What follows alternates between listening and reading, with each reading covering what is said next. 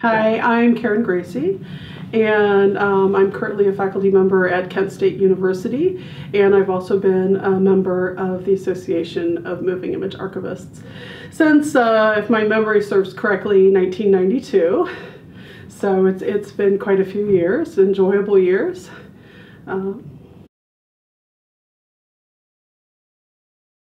I think a lot of people have a story like this where they have that moment where they know that that is the field that they want to go into. Yeah, I'm sure I didn't know it was moving image archiving back then, but you know, I got bitten by the film preservation bug.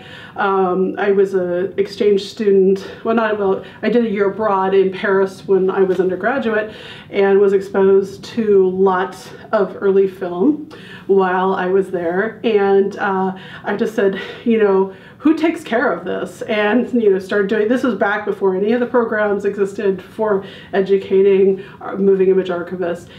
And I lived in Northern California, and I said, well, where can I go to learn how to do this?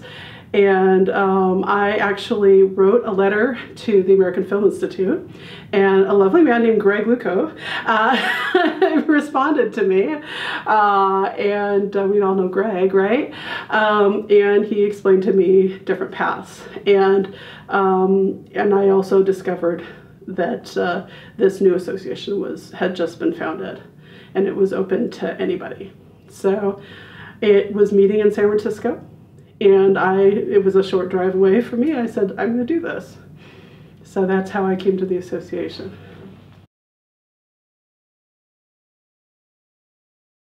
You know, it was a pretty tight-knit association back then. I can't remember exactly how many members there were, but there couldn't have been much more than maybe 100 to 150, and so we all fit very easily in a room. And I just have these clear memories. The first day of the conference, they went around the entire room and every person introduced themselves and said where they were, which would probably take half a day if we did that now. And I think there were just a few of us brave souls who were students, and I think at that point I knew that I was going to UCLA. I was starting at UCLA in the library school. And I can't remember where the other people were, but it was just people who had somehow discovered AMIA and were very eager and excited. So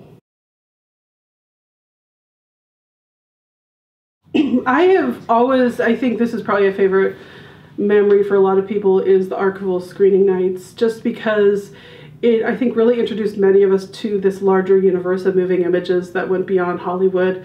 I think a lot of people, at least, or I don't know, today the students seem much more savvy than I was, but this idea of like working with Hollywood movies was, that was what it was, right? But just realizing that there was that much larger world out there and getting that exposure to not just, Hollywood film of the 30s, 40s, and 50s, but silent film and industrial filmmaking and educational filmmaking and avant-garde and just that whole, and so it was this really magical thing.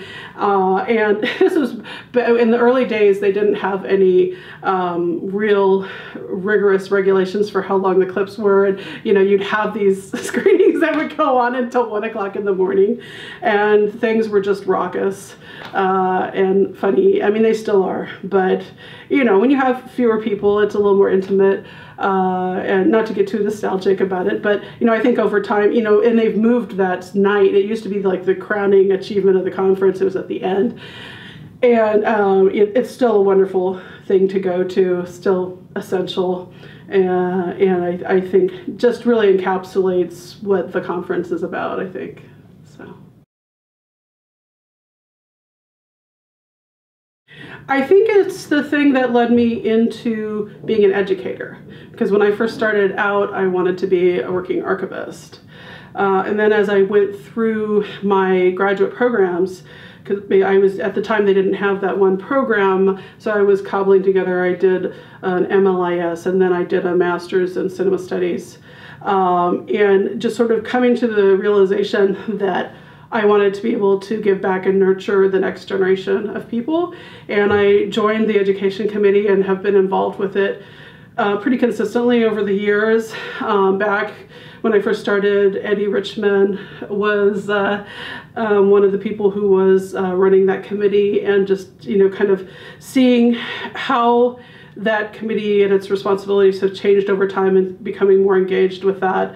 And so when I went in and I decided to go into a PhD program, it's a great vehicle for sort of pushing forward the larger agenda of education for moving image archivists, whether that be graduate programs or continuing education or what have you. And also it's something, I think initially when Eddie was still engaged, it was really about getting those resources together to support people.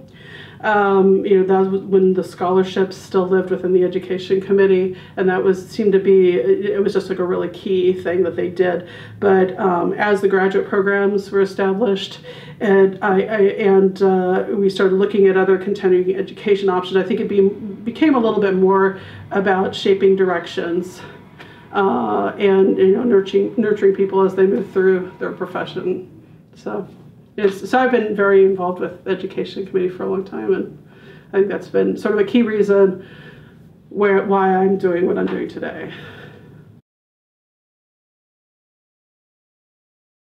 Oh, yeah, that was a little bit of a crazy moment. It's funny because when I stepped into that role, it was not with the idea that I was going to be doing it for 2 years. It was one issue. So that was, I mean, that was a really valuable experience, and I'm very happy that I was able to contribute to it continuing, and not, because there was a real possibility when Chris Horak stepped away that it was going to be at sea, and, you know, academic journals can't afford to be at sea too long. So, you know, although I don't think that I brought this incredible vision to the journal, I do think that, you know, I sort of kept the wheels in motion long enough to get the next permanent editor in there. But it was kind of funny that how long it took to get that person, the next person in. But it's been such an essential journal, I think, for the profession. I've published in it. I know a lot of people who've published in it, and it's, you know, it's really the only place to do moving image archiving specific work.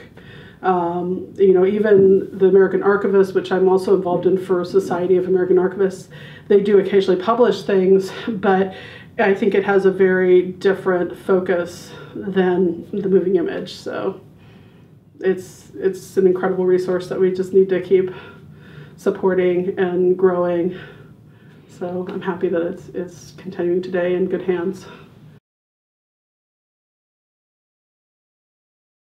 Yes, I do have selected pieces that I have them read. I don't, in my current position, I don't have a full semester long class anymore in moving image archiving. Unfortunately, I teach a shorter workshop, but there's always a few key things that I direct people to, and I always make sure people are aware of that as an essential resource. And the fact that I think, I'm trying to remember if that's open access or not at this point, but yeah, okay, it's not. But so for my students who are actually, you know, enrolled, excuse me, they can get at least access to the back issues, and that's, you know, so there's been some pretty key pieces. And in my own work, there have been a couple of pieces that I just keep going back to because they were kind of keystone pieces for me, like Elena Rossi Snook's piece on film collections in public libraries actually sparked a whole research project for me that I'm pursuing right now. So there have just been, you know, so even, you know, I think Elena, that started out as maybe thesis work for her that turned into a piece, but it just was, there's just not a lot out there on that particular aspect of moving image collections. And there's lots of little sort of crumbs that she dropped that she could keep pursuing along the way. And so that's, you know, from a research perspective, there's just pieces I keep coming back to.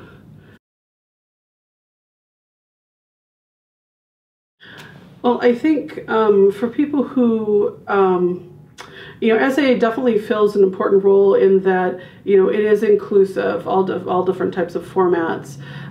So you are going to get some of that, but if you're looking for where the real conversations are happening, and for the people who are really interested, engaged on a very deep level with moving images, you have to come to AMIA. I would say it'd be great if you belong to both.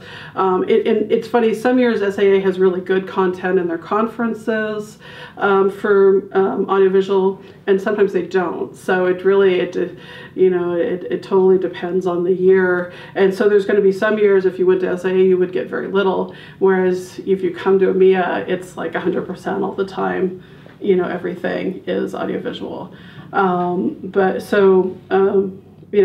Like I say, as an educator, I see the value in both, but I think it's essential that we have a separate entity from SAA to have conversations about things that, quite frankly, the average archivist doesn't necessarily care all that much about. I think for the people who have moving images in their collections and they have general needs, SAA is a great place to start. And I will say that because of SAA's publication program, they often are generating resources that are really important. My book was published by SAA. I wish AMIA had more of a publication presence beyond the journal, but it doesn't at this point. So they often are the source of good information. I believe that there is a new book coming out. I'm not sure if it's coming out in 2016 or 2017.